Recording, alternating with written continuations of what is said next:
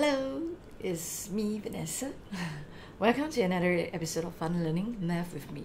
So in today's episode of learning, we will talk about the two scenarios having excesses. Let's take a look. Mr. Wong has some chocolate bars to give to his students. If he gives 4 chocolate bars to each student, he will have 38 chocolate bars left. If he gives 7 chocolate bars to each student, he will have 2 chocolate bars left. How many students are there in Mr. Wong's class? And how many chocolate bars did Mr. Wong have? So as what I always said with regards to this kind of question, the original actual number of chocolates is always the same. And for that, this is your reference point. So you have to draw this actual number of chocolate bars. It doesn't matter how long you want it to be, but probably long enough for you to input whatever information you need to. Okay, draw it reasonably decent size. All right. So in scenario 1, if he gives 4 chocolate bars to each student, he will have 38 chocolate bars left. So he did not use up all the chocolate bars. There is an extra 38 chocolate bars. So this is what we mean the excess. So this is the amount or the number of chocolate bars that he used to give each student 4 chocolate bars. And then in scenario 2, if he gives 7 chocolate bars to each student, he will have 2 chocolate bars left. So again, another excess because he did not use up all the actual number of chocolate bars.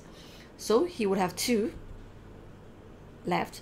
So meaning to say that this is the portion, the pink portion is the number of chocolate bars that he used for scenario 2. Now, as what I've explained in the earlier video, we have to treat these two scenarios as interrelated, as a continuation of each other. So in scenario 2, it's a continuation of scenario 1. So in scenario 1, each student already has 4 chocolate bars. So now they, so to speak, they are given 3 more, right? Chocolate bars to for each student. So how many more chocolate bars does Mr. Wong need? So it's obvious because how many more chocolate bars is actually indicated by this portion. That means the difference between scenario 1 and 2, which is the green portion. So what is the green portion? We can work out easily because we have all the information. 38 minus 2.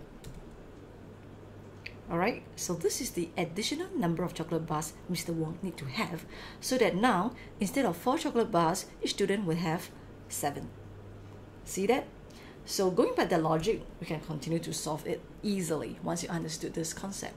So 36 extra chocolate bars are needed. Alright, so what is the increment for each student? 7 minus 4, which is 3. So each student will now has an additional 3 chocolate bars. So now we have practically solved the question. So how many students are there in Mr. Wong's class? So I need 36 more chocolate bars and each student has 3 more. So 36 divided by 3 give you 12. So 12 students. See that? And then using either scenarios, you can work out the number of chocolate bars that Mr. Wong have. But I would suggest if you use scenario 1 to work out the answer, use scenario 2 to check, so that you are rid of all the careless mistake. Alright, let's use scenario 1. So 4 chocolates. So I have 12 students. 12 times 4 give me 48. Remember, he did not use up all the chocolates, so you will have to add 38. So the answer is 86. Now, let's use scenario 2 to check our answer. So scenario 2, 7 chocolate bars, 12 students, I will need 84. But we were told that he would have 2 chocolate bars left. So 84 plus 2, which is 86. So that's the answer, 86. That's it. I hope you enjoyed this video instruction here, and any inquiries can email me at mathwithvan@gmail.com. Give me a like if you like it, or dislike if you don't, or you can even subscribe to my channel for more videos. Keep a lookout for the next one, whereby I talk about 2 scenarios having shortages. Alright, that's it. See you again. Bye.